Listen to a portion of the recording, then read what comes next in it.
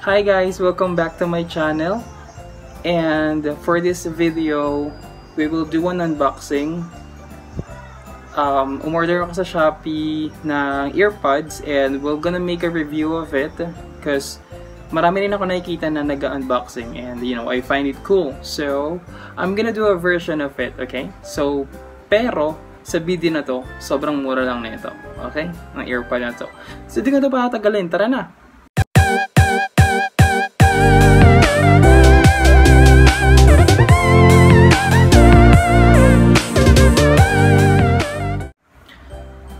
So, ayun na nga. So, mag-unbox tayo ng Earpods. So, ayun nga. I decided to buy Earpods sa Shopee kasi I was, scrolling and browsing sa Shopee. Nakita ko to. And also, I have office mates as well na meron na rin nito. Pero I'm not sure if we bought it on different, the same seller. But yeah. So, in-order ko siya kailan ba? Like a week ago. And then for the delivery, that's very, thumbs up, 2 thumbs up for that. Kasi for a week, like kung ano yung estimated delivery details na nakuha ko sa Shopee.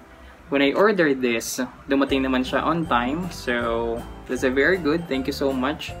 And then, so for the packaging, so this is gonna be quite small because earpods lang naman siya. So for the packaging as well, yeah, I think for me that's gonna be good.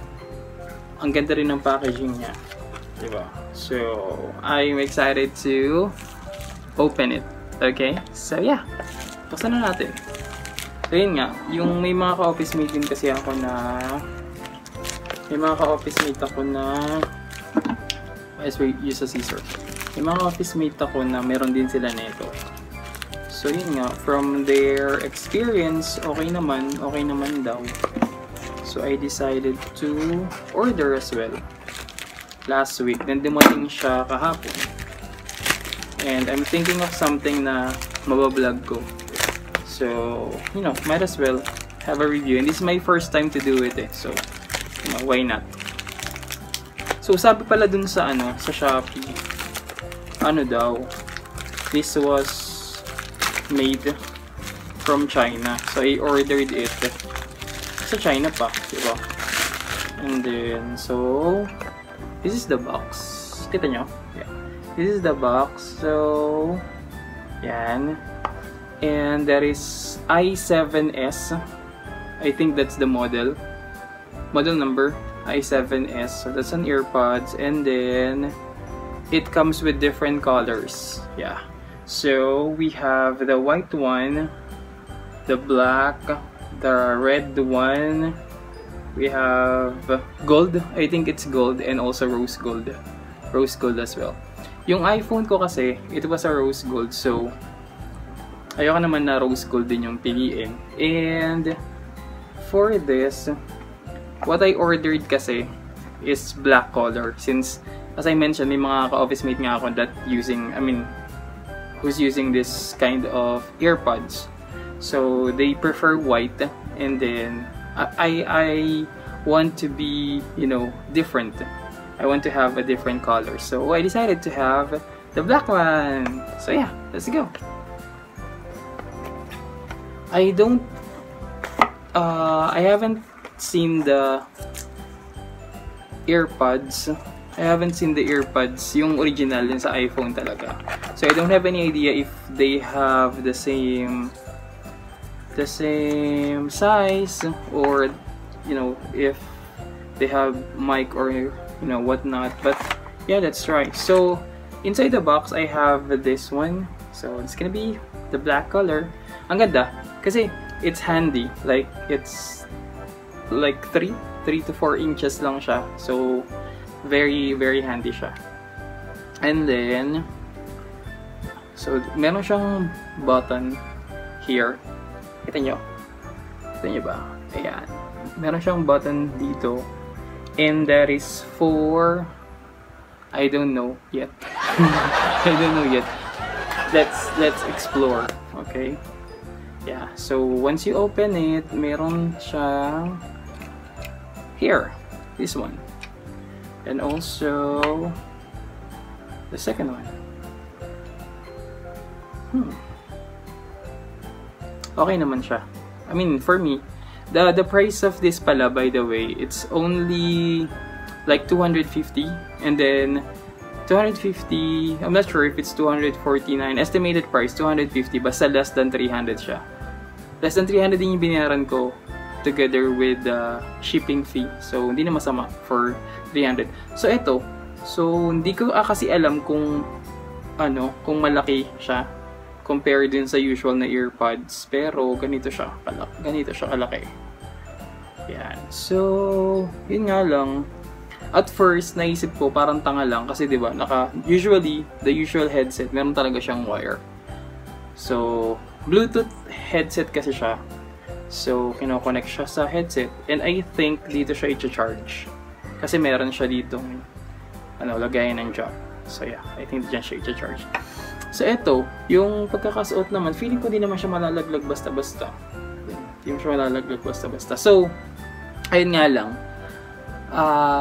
Again, hindi ko alam kung same size sila, but it doesn't matter naman as long as tumutunog siya, yun naman importante, 'di ba? I think you get your money's worth. Kung tumutunog siya, makapakinabangan na siya. For now, I will be uploading a different videos about, feedbacks kung ano yung experience ko. But for now, since unboxing lang naman to, so yun nga, whatever inside the box, I'll let you know. And then, handy lang siya. Yun nga, ang galing, ang ganda. Since handy nga siya, kasi yung disadvantage kasi of using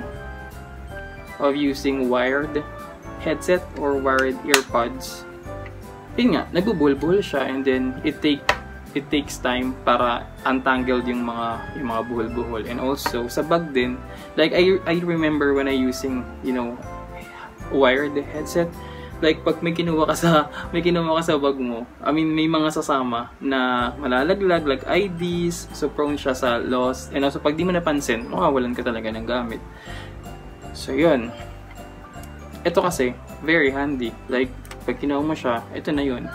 Ang disadvantage naman nito, you have to charge it before you can use it. So yeah, I think everything has advantage and disadvantage. It actually depends on how you will use the product. So yun.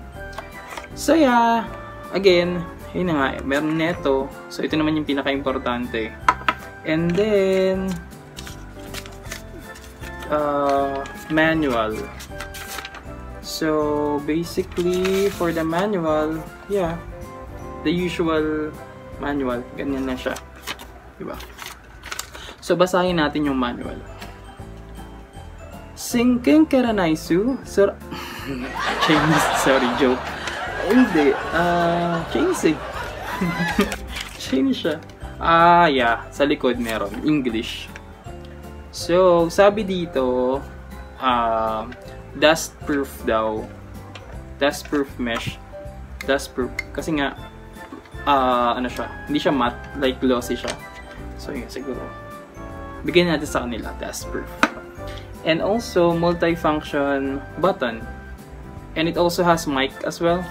So I'm not sure, siguro yung mic is here kasi may hole din siya dito. Ayan, kita nyo, meron siyang hole dyan. So siguro both earpods meron siyang mic.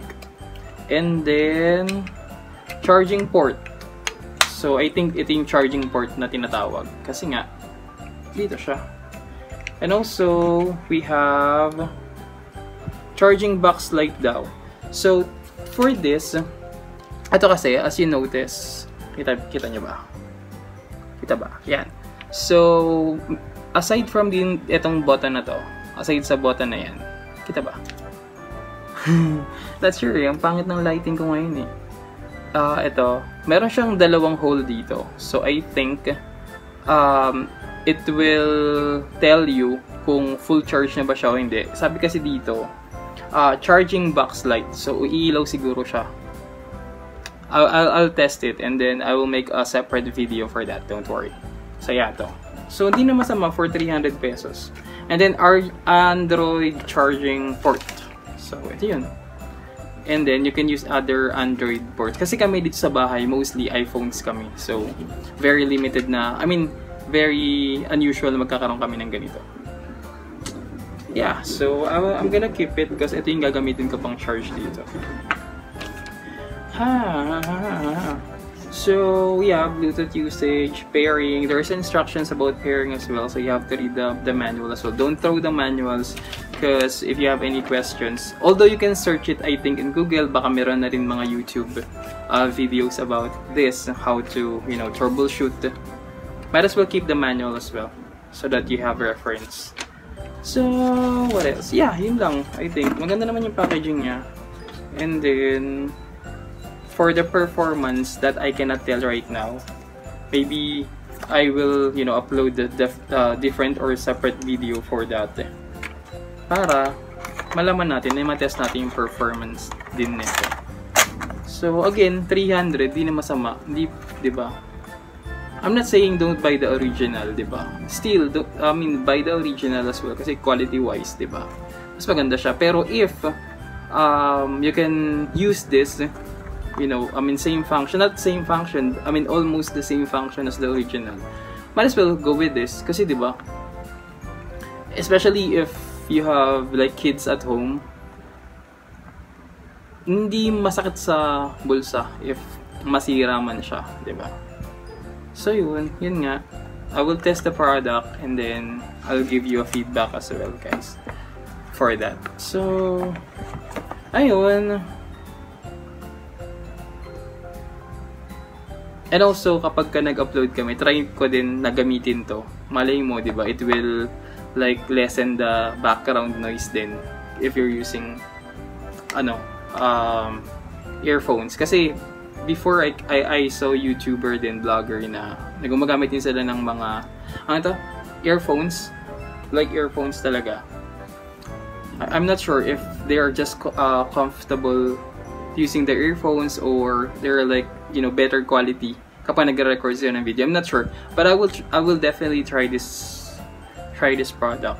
And then to summarize the unboxing, I hope, guys, that you will have wonderful time with me unboxing. Kapag nakakubara ako sa 4-piece, mas marami pa tayong i-unbox talaga. Or kapag may zelda pa ako, mas marami tayong i-unbox. So for now, ito lang muna ang nakayanan natin dahil wala pang sahod. Ito lang muna. And yeah, may bubble wrap din pala siya. So to protect the product. Yun yan. As kids, diba? Ang sarap magpapatok ng bubble wrap. Wala lang, nostalgic. So yun.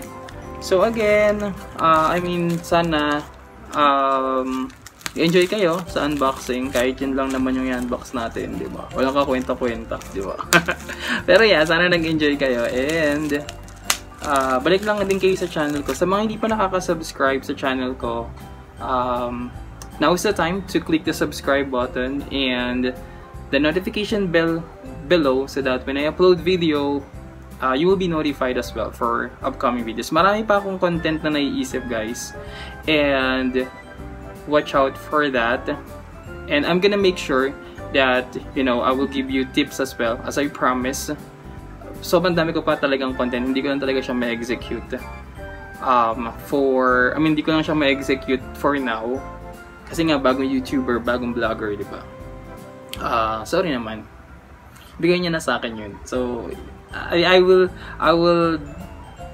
find time to upload more videos. And thank you for supporting my videos as well. I would like to thank my group as well. Alam niyo na, kayo yun. Kayo yung mga solid na sumusuporta sa channel ko. And I'll do the same. I'll support you guys. We're like family in the group. So thank you talaga sa pag-support sa group ko. I cannot thank you enough, guys. If there are like words that I can think of apart from thank you, I would rather use that word. Yeah. So again, yeah, thank you so much for your time. Napakaigli lang nitong unboxing ko. And once again, this is Raymond. Patuloy na natin tong video na to. That's all. Bye!